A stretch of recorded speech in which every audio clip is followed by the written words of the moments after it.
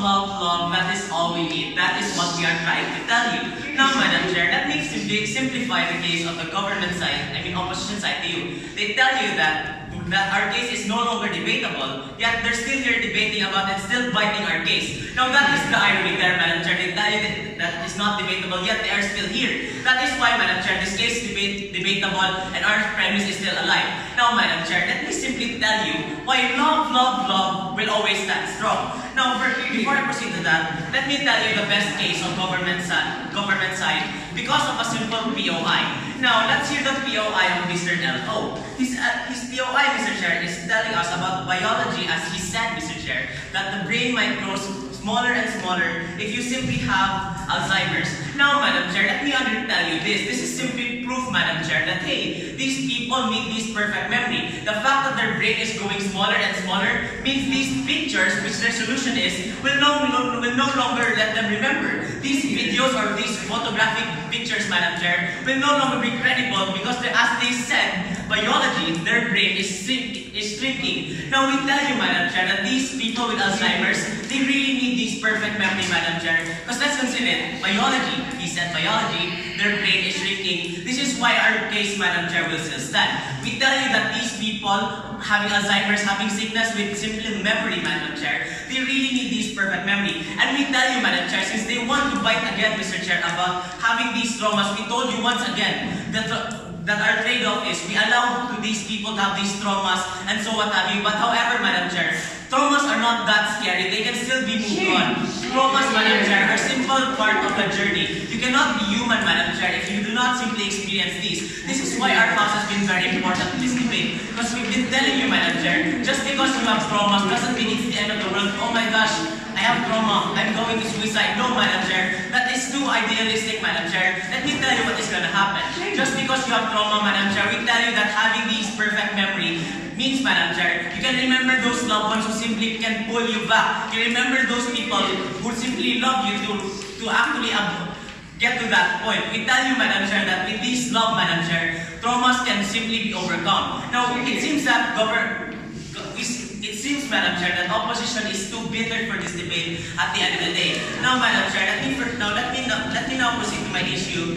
One simple issue, where will trauma really fall? Now, we tell you, Madam, now coming from opposition, they tell us that trauma will be is really that deadly, Mr. Chair. But we tell you that these traumas can simply be moved on. This is why Carlo is very important in this debate. Because he has told you, Madam Chair, about these feelings, these memories. He told you, Madam Chair, about this relevance of these people, why they are important. Whereas in opposition side, Madam Chair, they keep on fighting the case about traumas, about feelings, telling us, Madam Chair, that hey, traumas, it's the end of the world, and then I had a friend from CMU who had suicide at the end of the day. But Madam Chair, we tell you that suicide, of course that can happen. However, if you still have your memory and love, where if you still have infallible memory, which you can never miss a single spot, Madam Chair, that can still be reverted by simple love. This is where Mark is very important. Because he has told you, Madam Chair, he has told you the effects of having a perfect memory to these people.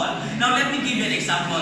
Mark has told you, sit down. Mark has told you, Madam Chair, that if these Alzheimer's people have a good memory, they will have good decision making. Now why does that simply prove a point in this debate? Because, Madam Chair, what we have to understand is people with Alzheimer's, Madam Chair, they simply forget everything, the journey itself, Madam Chair. And with a perfect memory, the fact that they can simply be human again, this is why Carlo again is important, because he has told you the importance of being human, Madam Chair, of emptiness at the end of the day. This is why, Madam Chair, government shines. Because we told you, Madam Chair, sit down, we told you about the importance of these memories. Now, Madam Chair, let's go with the trade-off before this. Okay, so in your premise that you're presenting as Mr. Speaker, are you assuming that everyone in the world is having love? Are you assuming that everyone is loved by everyone existing in the world?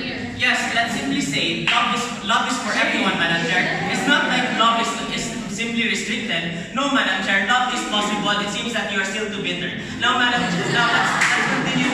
Now, continuing, Madam Chair. Well, now let me compare both houses. What the opposition wants, Madam Chair, is that they want to simply erase this memory. What they want at the end of the day, Madam Chair, as Madam DPM has told, DLO has told you, they want to erase these memories because they think it's bad, it's the end of the world if you have these memories. But we tell you, Madam Chair, having a perfect memory with these Alzheimer's people, this is actually very helpful for them. And this is why our house will win this debate. Because at that point, Madam Chair, we have told you the benefits of this, the importance. We gave you more information, Madam Chair, about these people having Alzheimer's. We catered two things in this debate. Number one, Madam Chair, people with Alzheimer's, we told you the benefits. And number two, Madam Chair, we tell you that love can actually help these people. Now, Madam Chair, before I say any points, Now, Madam Chair, let me restate, Madam Chair, the trade-off of this debate.